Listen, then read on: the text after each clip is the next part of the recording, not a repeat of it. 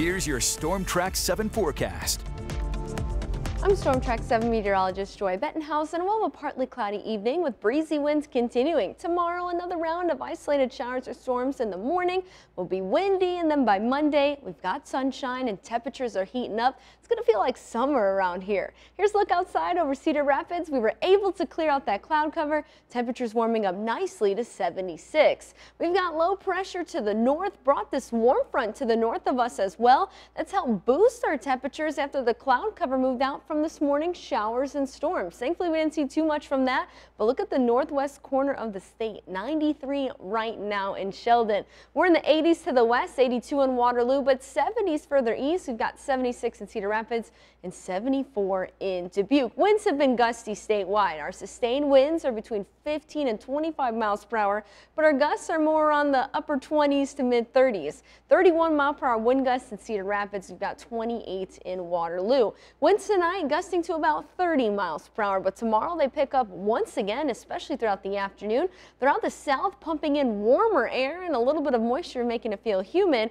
We could see gusts potentially up to 40 miles per hour, but those will be sporadic. I'm guessing more sustained 35 mile per hour wind gusts. Dew points tomorrow, mid 60s. Same with Monday. Those will be our two stickiest days in the 10-day forecast.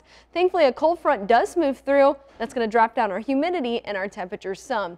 Maybe you're going to be out and about, especially for the holiday weekend. Just some helpful tips to keep you guys safe out there. Don't forget to drink plenty of fluids, limit time outdoors or take breaks if you are sensitive to the heat. Don't forget to check on elderly and make sure you don't leave kids or pets in hot cars. Tonight we're dropping down to the mid 60s, pretty mild under a partly cloudy sky. Tomorrow we're in the 80s area wide, and we do have a chance for an isolated shower or storm. And right now it looks like a copy-paste forecast of what we had this morning.